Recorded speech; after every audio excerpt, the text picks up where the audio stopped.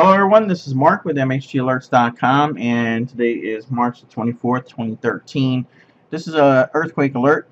This is a 3.3. Now I know I don't do earthquakes above only above a 6.0 or higher, but I thought this was something we need to really go over because the earthquake occurred not only about 10-15 minutes ago in Oregon. According to Google Maps, there's really not much around this area except for two dormant volcanoes. And the depth on this, I'm going to go over that in just a moment. But let's take a look at the two volcanoes that are right nearby. This one right here, and I'll circle these so you can see these.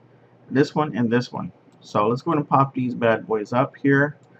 The first one on the closest one right here to the earthquake is Mount McMullen. And since here Mount McMullen is a steep sided lava cone but built on top of a shield volcano, and I'm not sure, I'm pretty sure actually that it's been dormant for quite some time.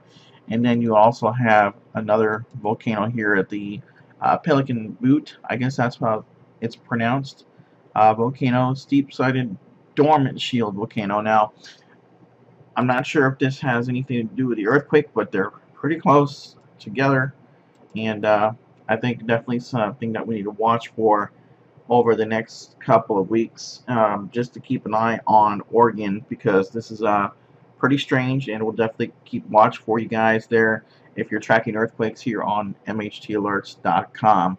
So once again, everybody, stay alert, be cool. This is just a real quick earthquake watch alert for Oregon 3.3.